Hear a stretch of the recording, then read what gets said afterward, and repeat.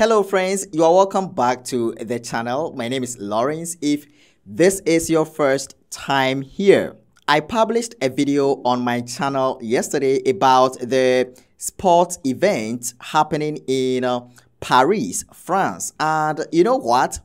I think about 20 minutes after the video went public, it got blocked. It got completely blocked, and I had to take the video down. Well, so I decided to make this video today so that I can still communicate the truth out there. I want to get the truth out there. So I am making the same video but in a different way, okay? Now, as I said, the video was about the Olympics happening in Paris, France, and specifically, the video was about the opening ceremony of the Olympic Games in France. So the opening ceremony actually featured drag queens show. You know, there were some drag queens that actually performed some kind of weird show right there at the opening ceremony. And you know, the drag queens show actually resembled the Last Supper of Jesus and his disciples. So the organizers of the Olympic Games actually received backlash from the Christian community, and even some Christians said they were not going to watch the Olympic Games because they saw what happened at the opening ceremony as an act of mocking God or an act of mocking Christianity. So there were so many articles on this particular subject, and you can see some of the articles right here talking about the same thing. So friends, what I want to say about the opening ceremony of the Olympic Games in Paris, France, is that everything that went on there, everything that went on there was worldly. In fact, it promoted the agenda of the devil. That is what I can say. It promoted the agenda of the devil. And some years ago, Professor Walter White spoke the truth or shared the truth about sports, worldly sports, including the Olympic Games. So I'm going to share with you what Professor Walter White said about worldly sports, which includes the Olympics. Idolatry does not mean just bowing down to an idol. You could have different idols. What about world sports? And who controls world sports? Well, if you look at the symbols that they have, every single one of these super clubs has a Masonic symbol. It's very interesting. The greatest football team in the world, Manchester United, even uses the devil directly. Why not? Sounds good to me. Masonic ladders, Masonic chevrons, signs of Shamash. Why not? These are the greatest teams in the world. And what about all of these? We have animals of darkness. We have flying horses, which is Pegasus. We have all these interesting symbols with pentagrams and shields of Malta and sun symbols and pentagrams and double-headed lions and goats, all the symbols and fleur-de-lis. You name it, we have it. Masonic M's, Masonic anchors, the whole shooting match. The Masonic fingers, the skull and bones, Titan is actually Satan's Greek name. So we have all these interesting features. The G, anybody who's a Freemason will know that that comes from the Masonic Lodge. If we go to Exodus, chapter 32, verse 2 to 6, and Aaron said to them, break off the golden earrings which are in the ears of your wives, of your sons, and of your daughters. Well, today, earrings are very popular.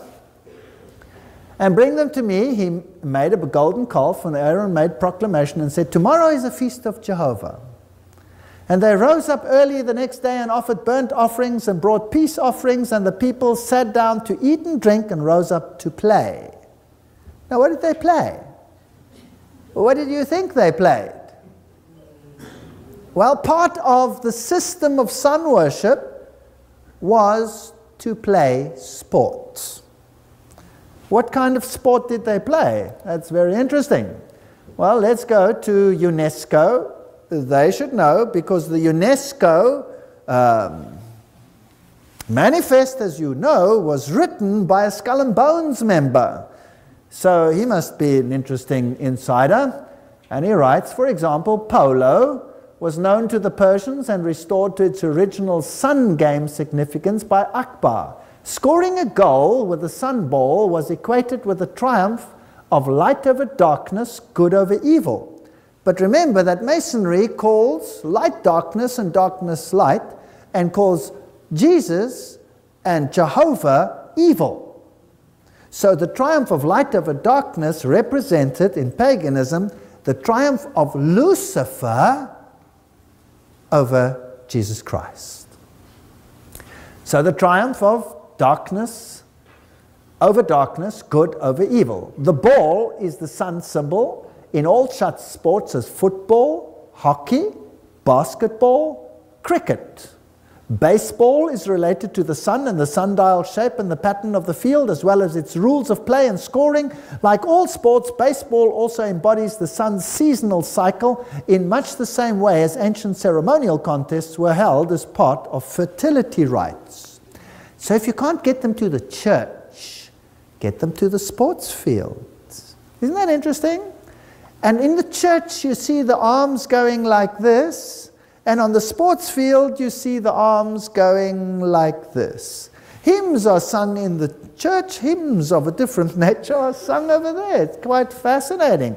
Who cares as long as he has worship? Sumerian Gilgamesh story, inscribed in cuneiform tablets, narrates how the sporting equipment, a stick and a ring or a ball, which Gilgamesh had carved out of the uprooted tree, had fallen into the netherworld as he began oppressing his people by repeated athletic competitions. And now eventually, it was the sun god who opened a hole in the ground in order to recover them. So if you had a stick and you had a ball, if you took the stick and you got the ball into the hole, that was a symbol. It has a deeper meaning than what we really believe. Actually, it's quite a meaning, but forget about that. That's what golfers do, for example. You know, it's amazing. And how often we are told that this is marvelous and it's good for Christianity and all these things. I have nothing against sports. Sport is a good recreation. Sport is good for exercise. There are things that you can do with sport that are good. But if sport becomes a religion, isn't that problematic?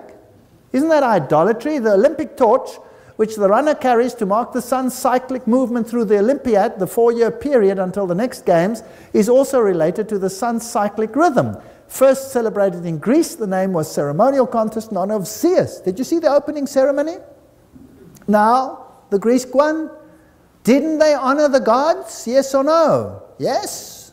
And we go. Off we go. Well, sun, moon, and other planets float overhead. Barcelona Olympic Games, the sun's association with sports predates the deities Heracles and Apollo in Greece, as is evident from the epic tale of the Sumerian hero Gilgamesh. Fascinating stuff. As in sport, the sun is omnipresent on practically all aspects of life, whether it be art, architecture, philosophy, religion, festivals, folklore, dance, music. Wow! He's got every base covered.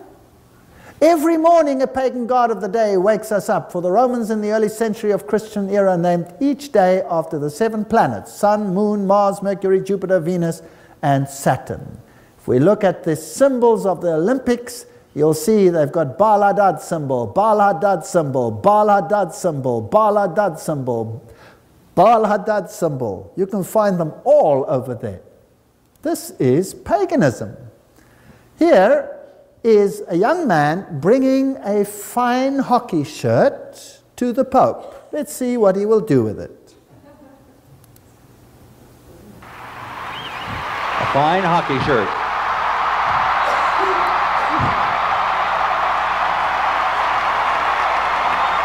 Wow, that's a blessed church. So, Freemasonry controls all these issues for Rome today. The sporting world, the religious world, this is fascinating. I wonder how much idolatry is hidden in the mystery, and how much more the Bible wants to reveal about this amazing story of Revelation 17. So friends, that was Professor Walter Veith about worldly sports, which includes the Olympics. And you know, the Christians who reacted to the opening ceremony actually decided not to watch the Olympics. All right, and I do agree with them 100%. I do agree with them. It has worldly influences, and so we should not waste our time and resources promoting or supporting the agenda of the devil right on earth. So friends, before I go, I want to share something coming from Ellen G. White with you on the same subject. Okay, so this is coming from Ellen White, and she says, the true Christian will not desire to enter any place of amusement or engage in any diversion upon which he cannot ask the blessing of God. He will not be found at the theater, billiard hall, or the bowling saloon. He will not unite with the gay waltzers or indulge in any other bewitching pleasure that will banish Christ from the mind. To those who plead for these diversions, we answer, we cannot indulge in them in the name of Jesus of Nazareth. No Christian would wish to meet death in such a place. No one would wish to be found there when Christ shall come. So Ellen White was talking about worldly entertainment or worldly amusement, which also includes sports. And so friends, as I said, as Christians, God requires us to use our time and resources only to support his cause, to support his kingdom on earth. And on the other hand, Christians are not supposed to use our time and resources to support the agenda of the devil. And if you saw what happened at the opening ceremony of the Olympics, you would actually conclude that this promotes LGBT agenda and other agenda of the world. And why should we as Christians support something that promotes worldly agenda and not promote Christ? So I want to also know what you think about the Olympics in the comments. Let me know your thoughts about the Olympics. Let me know what you think about what Professor Walter Veith said about sports and Olympics, and also some of the comments that you find right in the video. So friends, this is all that I had to share with you today. If you want to support my ministry, you can send your PayPal donation through my email address. So you can find the email address right on your screens. That is my PayPal email address. Let me say that, okay? So you can make your donations through that email address, or you can find a donation link right in the description. Friends, we have a lot to do for the Lord, so we need your support, okay? So thanks for watching. My name is Lawrence, and see you next time. God bless.